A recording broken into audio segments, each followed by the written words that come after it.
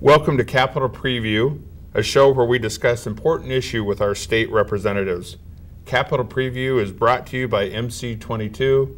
I'm Bill Peard with the Iowa Cable and Telecommunications Association, and I'll be your host this morning.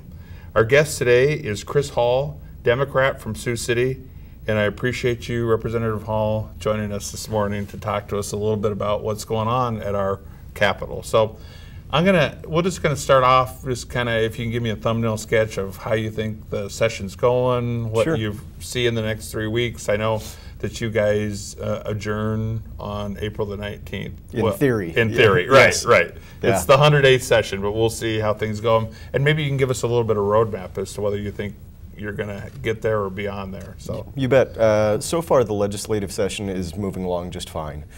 We haven't seen too many contentious issues. This is, of course, the 6th year in a row where we've seen a Democratic Senate and a Republican House. So with a split legislature, each of the last few years we've also run past our adjournment date. I think there's a good chance that's going to happen again this year. Do you? Yeah, I do. I think we've tackled most of the policy so far, which is often how we spend the first half of the session. Yep. And right now we're starting to get into more of the budgetary discussions. We do have a new Speaker of the House and a new Majority Leader this year, which affects the way that negotiation occurs, and they have to, I think, step into those new roles and also learn how those things process out. So you're going to learn from them too, because you don't know how they're going to. We'll have to see things this year. Yeah, we'll have to see what the big issues that remain, how they get kind of factored and figured out between those kind of party leaders. So right. Yeah. Chris, you know, and you kind of touched on that a little bit. The second half of the session is often focused on the budget. Can you give me an overview of what you think the budget landscape is right now? I mean, that could change, I guess, in a week or a couple days, but right now we at least have the foundational pieces, the framework for the budget negotiations to start. The state's revenue estimating conference met last week. It's a nonpartisan panel, including legislative research staff, an appointee of the governor, economists, and they look at different factors in the economic landscape. Overall, they said the economy in Iowa is faring well. There are some headwinds as far as the agricultural and manufacturing sectors. Commodities are down from their peak in 2012, and of course we also have a strong dollar, so manufacturers aren't seeing as many exports. But altogether, Iowa's economy is doing very well. The way that things are probably going to move forward, we've resolved tax coupling and coupled with the federal government for 1 year. We also know that education funding is probably the next big stumbling block and something that we hope to see come through some eventual agreement that people can say to their school boards back home, here's your funding for the coming year, and that moves us along fast. Yeah. Chris, you are a young legislator. What do you see as the generational differences in how issues are perceived at the Capitol, specifically on the medical cannabis bill? I was asked at home this weekend at a forum whether that is a Republican or Democratic issue and how it kind of splits based on party lines. And it's a great question because I tend to see it much more in generational differences. I think that you see legislators from my generation perceive it much more as an issue of compassion. If you have people who are dealing with chronic disease or end-of-life care, whether it's medical cannabis or other forms of medicine that have really developed quite a bit over the past few years, most people of my generation see that as an issue of compassion. I think every once in a while you might find legislators from an older generation who still have some stigma attached to cannabis, whether it's in a medical form or otherwise. And so I don't see it very much as partisan, but I do have hope that as the legislature looks at the issue, they become more educated that it's something that we can move forward with. Yeah, I think that's a great summary of that, because I'm probably right in the middle of that. I mean, you know, there's still some stigma attached, but yet I think I kind of am open to the thought of if it's a medical solution to some of those horrible problems that those people deal with. And I've seen some colleagues of mine who are of an older generation who have really actually changed on the issue. Yeah. They've seen parents come in and testify to a child with epilepsy or somebody that in their family has been affected by cancer.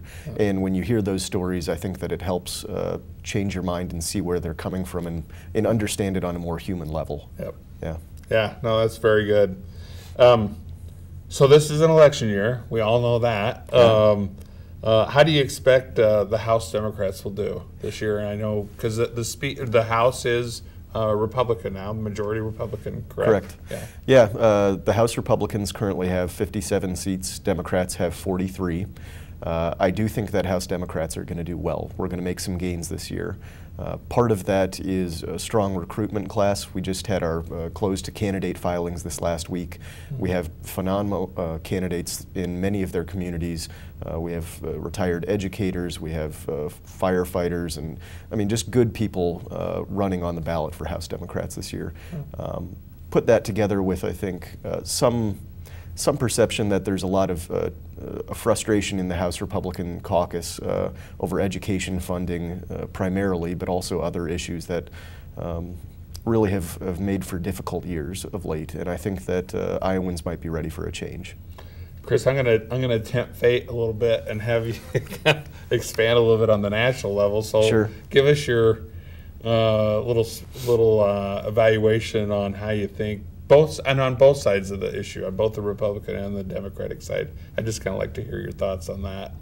Yeah, it's evolved quite a bit even from when the candidates were here in Iowa not too long ago. Absolutely. I think it's really going to be an interesting landscape. If the top of the ticket on the Republican side is Donald Trump, you will certainly see some people who are new to the experience coming out to vote. But I also think you'll see some interesting areas go blue. I mean, they're already talking about it in terms of the Goldwater election, where you had Democrats who were elected but didn't even know it because they never thought they had a chance. And blue being the Democrats. Blue being the Democrats. Right. You know, I think Donald Trump is not at the top of the ticket going to have a down ballot effect that goes well in suburban areas and in inner cities, I know for sure. But I think even communities like Sioux City, where I represent, that are blue-collar, working class, voters, you'll see some folks turn out for him, but I think you'll see a lot of people turned off by what they've seen in rhetoric of violence and just, I mean, kind of stoking the fire. I don't think it's what people really want to see in their president. No. So give us a little bit on the Democratic side. What and briefly, sure. Bernie versus Hillary. I mean, it's funny that we have a presidential slate where they're both known by their first names. But what's Bernie Sanders? Kind of amazes me that he is 74 years old, but yet he's fiery. He is. Yeah, and I think. I mean, compliments to them both, I think. Bernie has really contributed to the national conversation on some very important issues. Yeah. When you talk about income inequality, when you talk about working families who are still trying to get their way out of poverty, and you see a lot of the top 1% of income earners faring well out of the economic recession while others are having a hard time recovering. Those are things the American public needs to discuss, and I really lend credit to Bernie for pushing that along. Absolutely. As far as Hillary Clinton goes, I did endorse her during the primaries and caucuses. I think she is unrivaled in her qualifications to hold office. The presidency is something that is a stressful experience. It's something that you're, of course, really trying to find balance between a lot of competing interests, and you need to be a leader. And it's something that I think she is uniquely qualified for and would do a tremendous job at. Very good. Very good summation on both parts. So educational funding has been a hot topic over the past few years. What are you hearing from school boards and superintendents on this issue? I think most people, when they think of a legislator, they expect us to be down in Des Moines full-time during session, but the truth is we're at home on the weekend. Most often we have forums when we're home, and I actually met with my school board just on Saturday. Mm-hmm. I think, are very frustrated by the legislature's approach to education funding. It's true of this year, it's true of the past few years. They're getting their funding numbers very late in the process. The Iowa House has, of course, broken the law several times in not setting that education funding within 30 days of the convening of the legislature. So they're frustrated, first of all, by the timing, but also by the inadequacy of funds. The truth of the story is we're going to see school boards probably get between 2 and 2.5% more than they did last year. And that funding is inadequate. It doesn't keep up with the costs of inflation or other costs of doing business as an education industry. And I think that they're frustrated. My school board in Sioux City said that if we fund them at 2%, they'll have to lay off 23 positions. And that's for a school district that's actually growing in headcount. Those aren't really support staff, they're actual teachers in the classroom that are going to be looked at as position eliminations. That's tough, you know. I mean, you think 2% is going to handle the gap, or it's going to fill the gap, and it's not keeping up, is it? Well, I mean, the real key to the puzzle here is the fact that every dollar that's been given away in corporate welfare and tax cuts the last several years is a dollar that's not there for education. The House has passed over $700 million of tax cuts in the last few years. I don't think most of the citizens in my district are the ones who are seeing those benefits. And it leaves us with a few dollars that remain to fund education, which most Iowans also identify as a priority. Very good.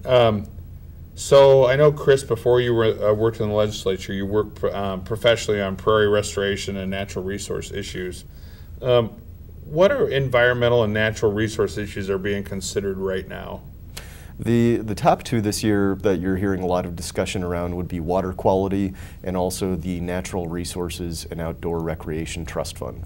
Water quality, of course, is something that has bumped up on people's radars.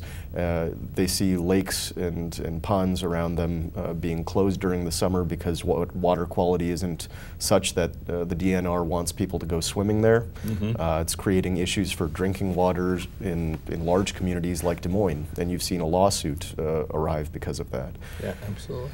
It takes a lot of funds to address water quality, and I think that the legislature is grappling with that. Where do we find the funds? How do we structure them in such a way that they're made available to really get at the heart of what needs to happen? I think the other piece of it with the Natural Resources Outdoor Recreation Trust Fund, that's going back to 2010 when voters passed a constitutional amendment. It would provide lots of resources to parks and trails and outdoor recreation causes. It's something that's very popular with young voters and people of my generation, and I'd love to see the fund receive funding, and I think it would move Iowa in a great direction. So anything else? Our time is just about up. Chris, it's been a great conversation. Do you have anything else that you want to add to the... I think that we're going to have an interesting political year ahead. Of course, the presidential races will be interesting, but we have important races here in Iowa. Yep.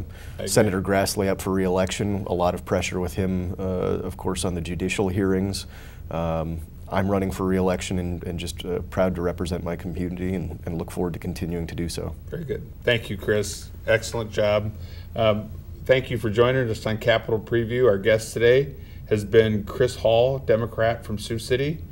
I appreciate your time and stay tuned for another edition of Capitol Preview.